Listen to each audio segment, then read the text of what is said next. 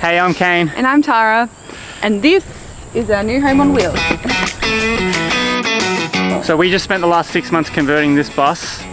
We set ourselves a challenge to get it all done by Christmas. That meant finishing the bus build, renting out our house. We had a lot of hurdles along the way, a lot of time lost in other commitments like our investment property that got abandoned, and then we needed to renovate and flip to literally continue funding this project.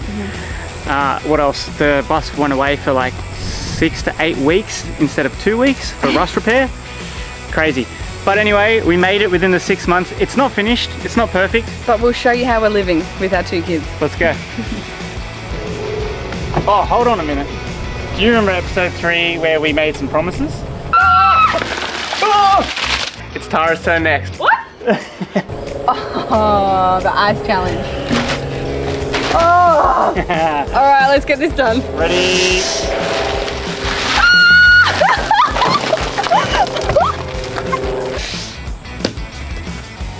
Now that's done, let me show you around. Alright, so Kane's done a great job here with this little shoe drawer. A bit messy at the moment, but got lots of space in there. He's built the fridge very neatly. It's a king's fridge. Fits quite a bit. As you can see here, we've got our towel storage, which is a miscellaneous things. We've got Sage's nappies up here. And my favourite part of the bus are these little hooks here. So we keep all the swimmers very easily accessible and the girls can just get them themselves. This is my beautiful big kitchen. It is very roomy, very spacious. Kane's thought of a lot of things while he was building this. We've got lots of overhead cabinetry. We've got all the lights that we need. All the lights are touch. Yep. And there's 3 settings and dimmable. And I like that there's 3 settings, but also if you just want to turn it on and off, you have to go through all of them. It can be a bit annoying, but that's okay. We've got the gas cooker here. I've used it a few times now and it is fantastic. I do get a little bit nervous of the heat, but we haven't had any issues, and we utilize this little max air fan here. So we're always pumping that while we're cooking. While we're on the cooking stuff, this little bad boy, it's a Breville all-in-one air fryer, slow cooker, oven. We got it from Harvey Norman and we got the display model, so it was a little bit cheaper, which is great. So about that $500 mark, which is good. The gas connection runs under here, so it's easy to get to. We isolate it all the time when we're not using it. We've got lots of storage here. So this is currently the pantry. We've got a nice full-size bin, a 20-litre water tank here, as well as a 5-litre tank that we have. He's cleverly put our little chopping board storage here, and our dish rack goes here. So everything has its place, and is in the sink. This bad boy is going to be a filtered water, and this is our normal thing. Unfortunately, we haven't had time to plumb everything yet, but that'll be our next stop in the next 2 months or so. It's a nice big dish, and we love hiding our dishes in there, and it's also a chopping board, so if I need extra space I can just pop this down and rest stuff on there and utilize that a little bit more, which is fantastic because I do love to cook. So here we've got all of our appliances, little bits and bobs. The rice cooker, which runs really well off the battery. We've got the sandwich press. These pots and pans are so awesome. I'll have to put a shout out. There's the Outback. They're all stacked into each other and they're fantastic. They've got this clip-on handle, so it clips onto all of them, and they even have these little lids. So once you finish cooking with it, you just put the lid on and you can put it straight in the fridge. If it fits in your fridge. Yeah, which ours doesn't, but that's okay. It's a really great idea, and they're non-stick. I am loving using these. Anyway. Another drawer? Oh, this is a cute little drawer, very smartly designed. It's got just all the bags that we need, and I got in trouble for the massive size of the bacon crops. Hey, girl, loves your book. Anyway.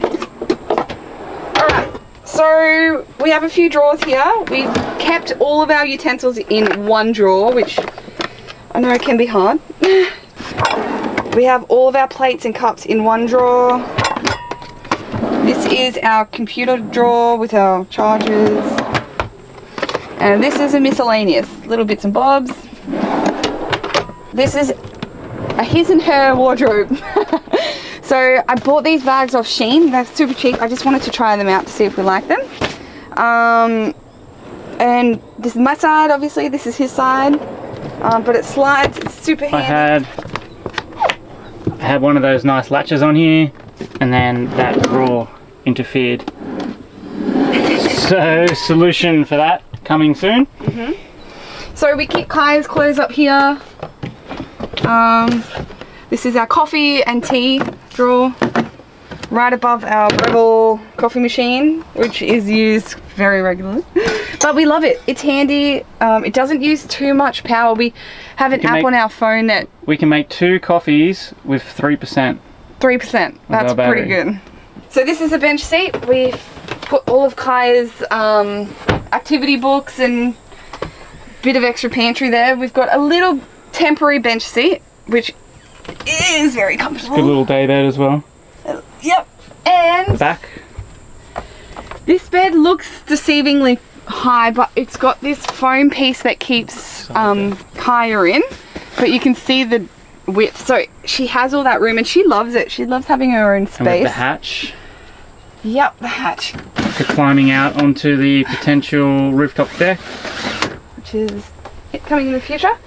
So getting in is a bit tight because we have all the storage, but it very comfortably sleeps us, plus the baby. And we have fans. A lot of my friends have asked how we're managing the bus life, and honestly it's so comfortable. I love being with the family and it's got everything we need. I am looking forward to when the water will be plumbed and we'll have a shower soon, so keep in tune with us and we'll show you the journey. Hey guys, real quick, I just wanted to throw this in there. I've just had our fridge done with teak veneer, laser cut with a custom design from my good friend at Skateboards. Check out his work. It's completely transformed this place. He can do all custom work. He has his own patterns and designs, but he can also do anything you can think of. This is the product. It's very thin, very tough. It's teak wood, so this comes from the marine industry. It's hard wearing. It'll outlast anything. So we made this piece just to go there, make it look a bit pretty. But I'm gonna paint it. I'm gonna paint it black before I stick it on. And this is his skateboard.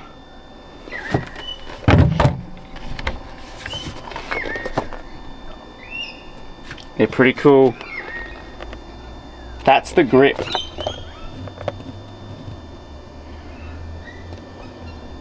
They're pretty cool. Like, the grip is in the texture and it's very grippy. They are the best looking skateboards on the market. He can literally do anything. I got him to wrap the fridge just to cover up that King's look, and you know, it's a nice black flat canvas to work with. I think it looks great. Like right when you come into the bus, first thing you see, completely transformed this place.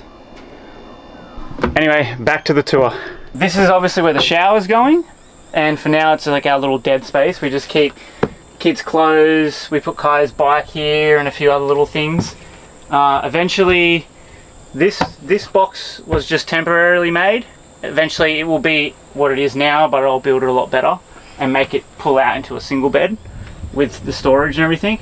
And then once the shower's here too, we'll have some wall space for pictures, and up here we'll have the same overheads all the way through here, which I'll remount that. That's going to be USB charging inside the cabinet, so I'll have like the camera gear and just batteries and whatever. We went with RV Labs for the latches. They are the best latches because they're like single action, just grab and pull. The other thing that I found on their website is they have these hinges. You don't need the struts or anything, they just lock up. Like they hold up by themselves. They snap down and they snap up. It is the best. RV Labs. I designed everything in this bus. I had a layout, I had a plan, and then you sort of change and you grow as the bus grows. But I really always had access in mind with everything I did. Everything is access and serviceability. You need to be able to get to the thing, you need to be able to pull the thing apart, fix it and put it back. So everything is accessible. Like this huge space we have under our double bed, that just comes up on struts. We have all this storage, that's obviously our drawer. We can reach everything here, and then the rest of it you can reach from the back door. Yeah, it's quite a mess at the moment. You can see our 12 volt system. I can run you through that one later. But we essentially have 3 chargers, a DC-DC, an AC to DC for when you're plugged into mains, and we have a solar charger. I know the DC-DC does both, but it will turn off from one to the other. It'll switch. When you have both, if I'm running the car, if I'm driving down the highway and the sun's blasting, I'm getting both chargers. The other day I had 70 amps coming in. We also have the inverter and all the 240 breakers and everything. Everything's done professionally by my dad, which is awesome. What else? I plied up and carpeted these windows just to make it a little more cozy around the bed. And if I really wanted to as well, I could very easily just drop that down and bring that bunk down just to get it to the right level. My mum went through and did all the curtains for us. They all run on a curtain wire, and I've just put a screw in and hooked it to the back there. So they run behind, it's nice and tidy. Here in the shower, we're gonna have this little fan and light. This will be for the pump, so you can isolate the pump once it's all done. And then we have like the driver's side external, the rear external, and like the passenger side here, we have 2 lights for here. So one over the door and one over there. That is these lights here. And outside, we had our awesome neighbor. He has a business called Hinterland Screens. He did these for us. So we just went 2 each side on the main windows that we use so we can open them and keep the flies in, obviously. Roof racks from Roof Rack World Adelaide. I found were like the nicest, good priced. They're like $120 a bracket, so still a fair bit. But I'm gonna pretty much build an insane rack up there eventually. This is all temporary as well. We'll have a deck, we'll have the solar built in properly. Solar, we've got 320 watts, just 2 panels at 160 each at the moment, and they're doing great. We have the exterior lighting, they're all separately switched as well. And Always Living, sorting this out with the stickers, and a couple of tees. Up the back, there's our mains plug-in, our gas storage, and our hot water system. That's a Suburban 20 litre hot water system, which, yeah, we don't even have water yet, so haven't used it yet. More screens down this side, and we've just got our little pit tent still. Haven't had to use it yet. So, as you could probably see, I'm sure people are going to tell me how I built everything one-sided, like all the weights on one side. You can see it when you're driving, but like I said, we're not finished yet. So the weight will balance back out once we finish the build. For now, she's very lopsided because the camber of the road and all the weight's on the wrong side. We have a tow ball. Soon that'll have a nice big motorbike on it. That's a wrap. Thanks for coming on our little bus tour and checking out how we're living. And yeah, like, comment, subscribe. Let us know any questions about any of that. Like, I will respond to everything. And we're going to do our best to get a few more videos out in the next few weeks. yeah, we want to talk about like transitioning from the house to the bus and the challenges we had and managing the kids and all that. I want to put out a video about us, like just introducing us and, you know, how we met, what we used to do. You know, like we've traveled a lot before we settled down to buy a house and have kids. We did do a lot of fun stuff once upon a time. So we want you guys to get to know us. Yeah, we got a few more videos to make. We got a bus to finish still, so there's videos to make on the shower and the roof rack and building all that stuff. And then just also like general vlogs of our adventures, and they're going to be some good adventures. Once this knee heals up, I'm still going to get another motorbike, and we're going to have the mountain bikes. The kids are getting on bikes, everyone's loving bikes. Bikes. We have named her. Yes. Thank you for all the comments and the name ideas.